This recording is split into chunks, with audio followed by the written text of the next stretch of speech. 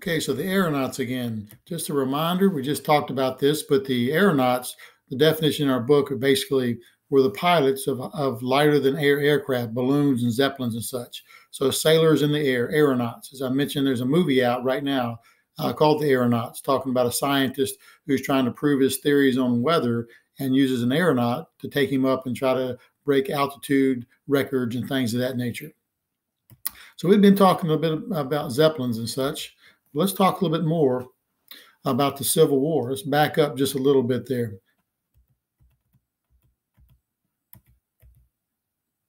Okay, so when the Civil War began, again, we're back to hot air balloons, and this is where Count von Zeppelin got his idea for launching his dirigibles a little bit later on. He saw hot air balloons in action during the Civil War. He was over here as an observer for the German military.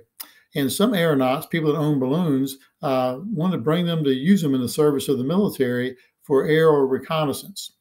And one of these folks was Thaddeus Lowe, and he's Dr. Thaddeus Lowe, and he has been working with balloons for about 20 years, and he wants to try to use his balloons to help the North during the Civil War.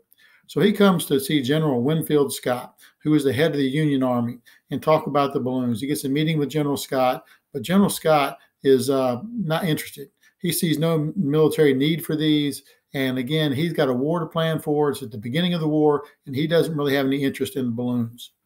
But Dr. Lowe, he has a friend that is the head of the Smithsonian Institute in Washington, D.C., who happens to be a friend of Abraham Lincoln. So his friend sets up a kind of a demonstration for President Lincoln where Thaddeus Lowe will take up his balloon about a mile away from the Capitol and be able to tell Abraham Lincoln what he could see from the air, passing telegraph messages down to him.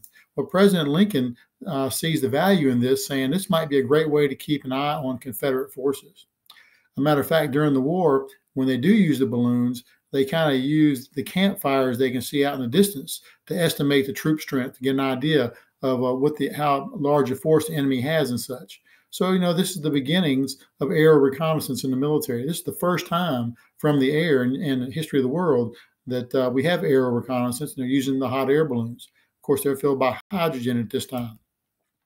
So President Lincoln sends General Scott a message, tells him he wants him to relook at these balloons. Of course, when you think about this, the general, who does he work for? He works for the commander-in-chief, the president of the United States. So he has to take another meeting with Dr. Lowe and strongly consider the balloons. So the balloons are put to work for the Northern Army during the Civil War. So he's the first commander, if you will, of the Balloon Corps in the military. That's Dr. Thaddeus Lowe.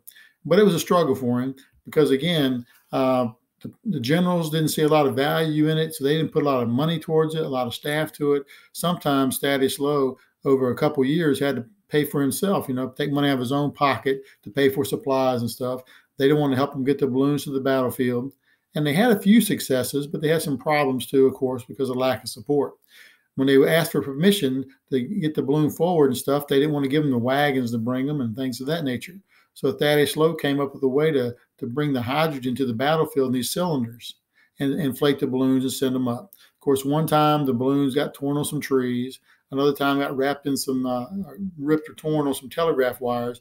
And of course, again, the generals didn't see the value, but it did make it up and make some key contributions just for a couple battles. But as the money dried up and they quit sending them staffing and money, Dr. Lowe got kind of aggravated with having to pay for things himself, and they disbanded the Balloon Corps in 1983.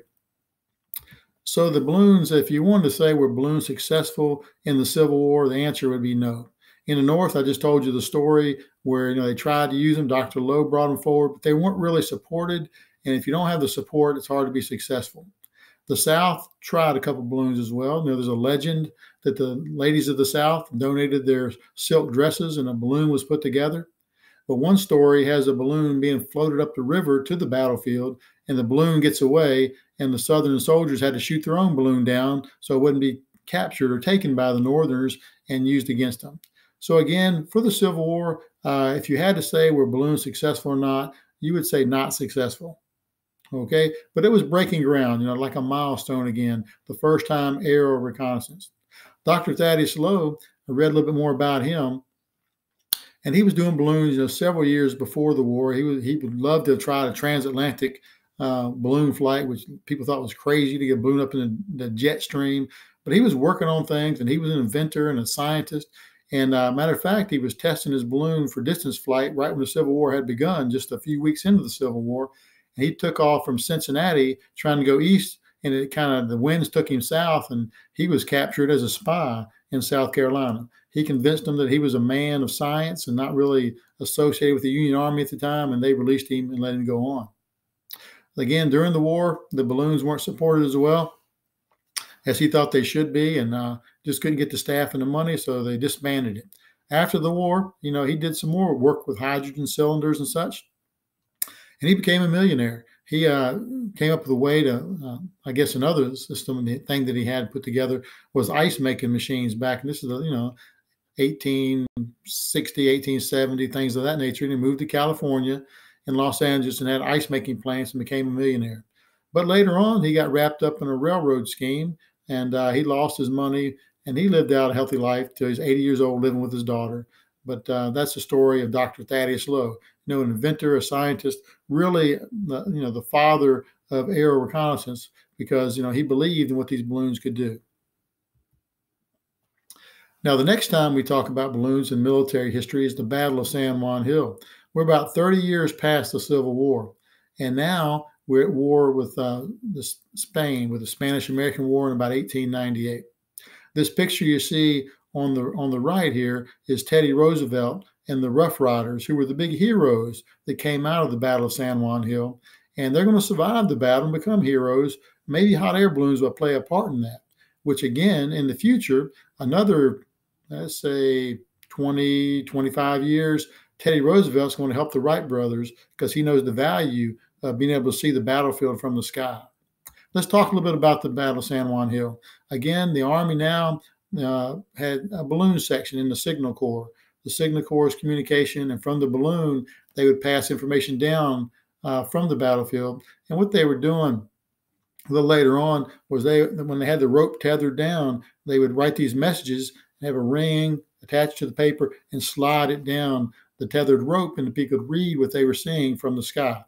But again, at this time, the American military only had one balloon, only had one in storage. And when the war breaks out, one of the battles that occurs, again, is the Battle of San Juan Hill in Cuba, which was a Spanish territory only 90 miles away from America. So they gave them a chance to see what the balloon could do. They ordered it up, the commander, to bring the balloon down, and let's try this thing out. Okay, so the commander in charge said, this balloon could spy, but it had to be as close as possible to the enemy to see what was going on there. Okay, so the first time the balloon went up, well, they brought it down, and it hadn't been used, and it was in kind of bad shape. Pieces were stuck together. Some pieces had disintegrated, but they were able. They only had one man who'd ever been up in a balloon over there, and he kind of took charge and got some other guys together, and they worked and worked and worked, and they were able to inflate the balloon. And the first time they took it up, they weren't close enough to the battlefield. They couldn't see enough.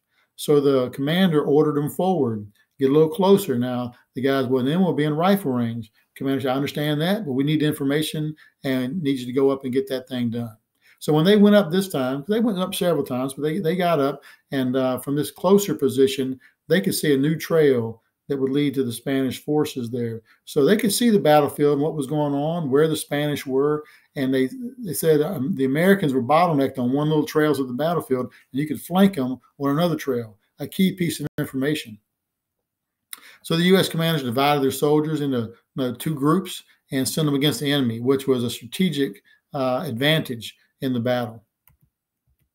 Okay, they also suggested from the air, the balloons did, to better hit their targets that they were aiming for in artillery. They said, you're hitting the wrong places. We can see from the air where the American artillery bombs are hitting.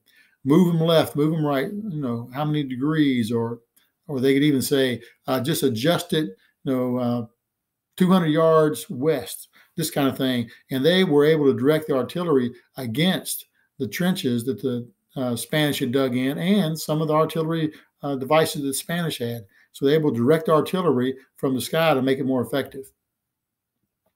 And historians say that these actions, the information from the balloon, really two real critical pieces. One, being a way to kind of move the forces better, finding a new trail, a new path to the battlefield, so you could split up and kind of take the Spanish from two different sides.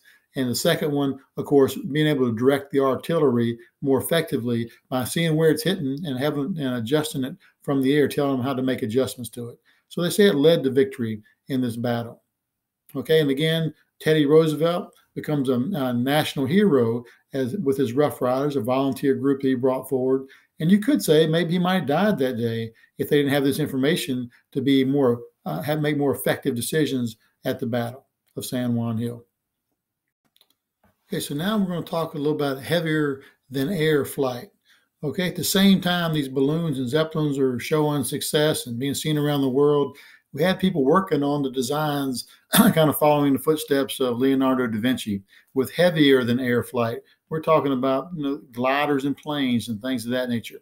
And one of the first people we want to talk about is Sir George Cayley. He was 9 years old when the Montgolfier brothers made their historic flight. And he died just in like 1857, just before the Civil War, when hot air balloons were used in combat. But again, he was working on the glider concept. And he was a scientist and a researcher and an important person in aviation history, an inventor as well. These are some of his diagrams on the right here. You can see the years 1804 to 1852, working on these devices that would be able to fly using, again, more the glider concept. And he talked about the idea of fixed wings, right? Having like we think of today, fixed wings with you can see in the photographs or the drawings to the right there, the wings, a glider we might build today in the classroom just to throw around, that kind of thing, or what airplanes look like today. And he also had the idea, once you have the glider working, you could add a motor to give you that thrust to keep you up in the air. Again, he wrote a research paper that was very important in aviation history. And he talked about how to provide lift using wind resistance, going against the wind, like when you put your arm out the window and you're doing like this when you're driving down the road, wind resistance going there, and can give you some lift that way. He talked about that, and he talked about drag and thrust, the principles of aircraft today. Lift, drag, and thrust are the three main things, and he's the first one to really discuss these things. And again, this gentleman, I don't think he ever flew specifically, but he did a couple flights. A 10-year-old kid one time, he got him to fly it for a real short flight in a small glider, and that's documented in history. And also, he had a driver who he sent in a bigger glider, got to fly as well. And of course, the guy story is he was kind of a little bit upset. He came there to drive, ended up flying in a glider, thought he could have been hurt or injured or whatever the case may be. But these were the first times people were trying to get up in these gliders. So Sir George Cayley, again, an important aviation scientist and inventor. The next person we'll talk about in aviation history, who was maybe the father, some call him the father of modern aviation, was a German, Otto Lillienthal. And you can see his picture over here to the right where he is actually flying his own gliders. And again, he's at the same time frame as the Wright brothers almost. He ends up dying in a crash right before 1900 when the Wright brothers were beginning their research and such. So this gentleman, Lilienthal, made over 2,000 glider flights. So he was testing designs and he was very successful. People saw him flying in Europe, kind of a, I guess a celebrity, if you will, coming through there. He built 18 different types of gliders, doing a lot of research. He had 15 of them were monoplanes, just the one wing. And of course, you see over here in the picture, that was a biplane design with one wing on the bottom and one wing on the top there, kind of what the Wright brothers are going to model theirs after. So again, very successful. He was moving along and he had plans of putting a motor potentially on one of his gliders, but he died in 1896 in a crash. And I highlight that in yellow just to kind of emphasize, how close he was to the Wright brothers, because the Wright brothers began in 1900 really doing their research. And in 1903, they made the historic flight. So he died just before them. And of course, they could read his research and stuff and some of his designs to kind of, help the Wright brothers a little bit. But on this fateful day, he had gusty winds when he took off, and it stalled and he crashed, and I think it may have broke his back, and he died. Right. So again, in yellow, the Wright brothers, 1903. So just 6 years apart. So again, this was a very influential aviation, I guess you would say, designer, researcher, the father of modern aviation, Lilienthal, right, with his gliders. Now we're going to move to somebody who was competing directly with the Wright brothers, Dr. Samuel Langley. The same time frame, the Wright brothers weren't the only ones trying to achieve the first flight. Others were as well. So Dr. Samuel Langley was the first American really to try to build one with a motor. The Wright brothers we'll talk about later, but at this time they were working on their, they started with gliders and stuff, then they want to add the motor. So Dr. Samuel Langley was that first American. And he got the government, excited about his project. He was a known scientist, and he was the head of the Smithsonian Institute at one time. So they gave him a grant of $50,000, free money to do his research. And today's dollars, that's like $1 million to try to help him do his research to be able to put that first plane up in the air. So in 1903, 2 months before the Wright brothers' first flight, and the government knew nothing what the Wright brothers were doing at the time, but there was a lot of hoopla. Everybody was excited because the government had put this money forward. Newspapers were out there, and Dr. Samuel Langley, he attempted to launch his plane from like a catapult system. He put a barge in the river and was going to launch it off the catapult, catch air, the engine would be on, and it would take on from there. And of course, it was a big spectacle, a lot of newspaper coverage there, congressmen and stuff like this, because they put the money forward. But it was not successful. He had 2 attempts, and it hung up like the aircraft on his catapult, and it just fell in the river. Twice he tried, and it was unsuccessful. So the American Congress and military people there watching, they kind of lost faith in this, and they weren't as excited about aviation. And so, it's not going to work, not going to work. Again, people, and particularly in France, they were just loving aviation and this kind of thing. And that's going to set the stage for the Wright brothers and how they had to work on their aircraft and how they had difficulty selling it to the military and to the government at first. So if we review this whole lesson, we began, the scientific principle with these lighter than air aircraft. We're talking about hot air balloons and zeppelins as buoyancy. The gas or air inside the balloon is lighter than the air that surrounds it in the atmosphere, whether it be hot air, right? Because hot air rises. Hydrogen, 14 times lighter than our atmosphere, or later on helium. That's buoyancy. That's going to give you that float, that lifting power.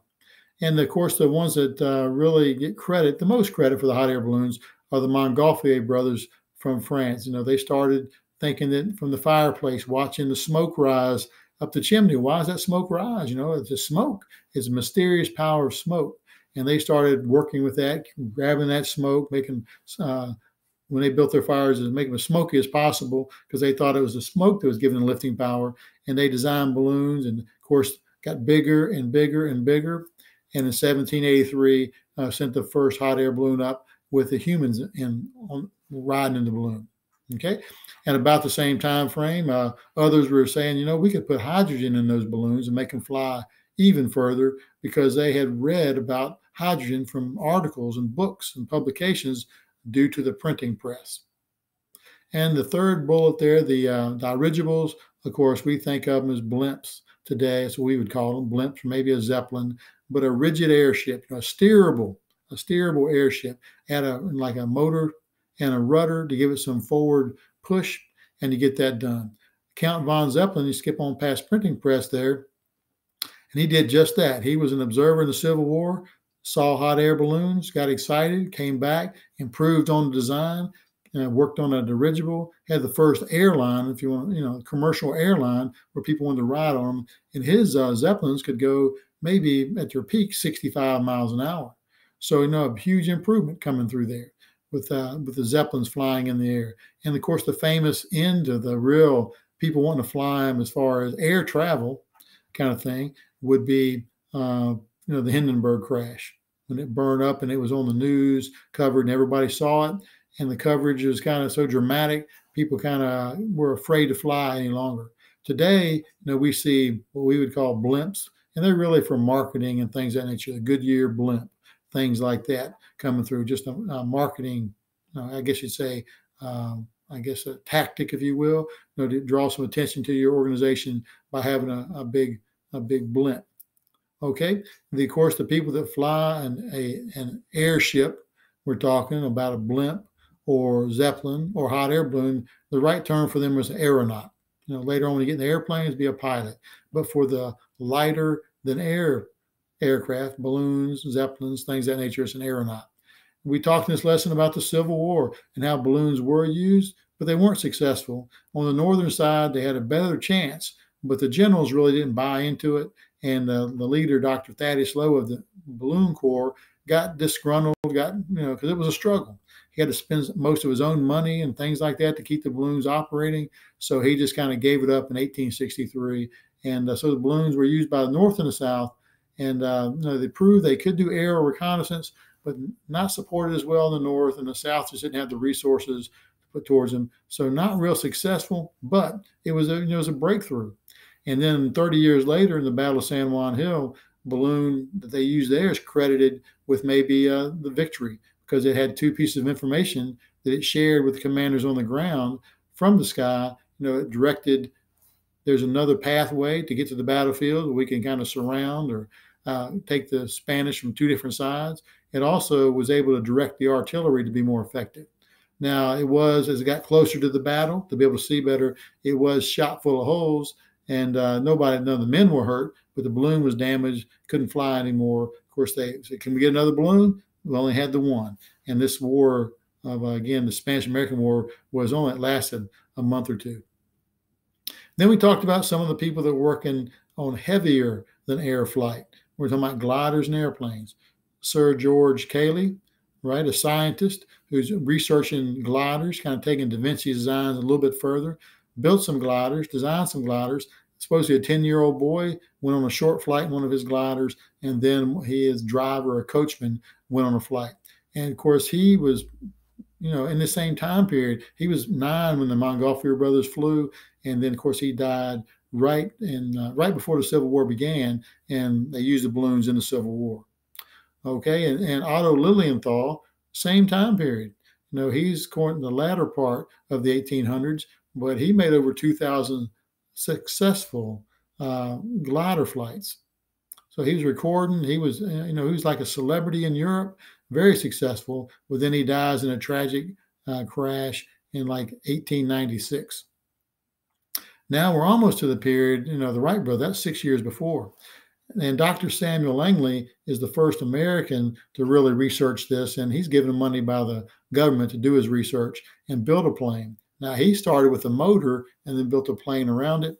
And he's competing against the Wright brothers. He may know who the Wright brothers are. The government doesn't know, but he had multiple people around the world trying to achieve this thing.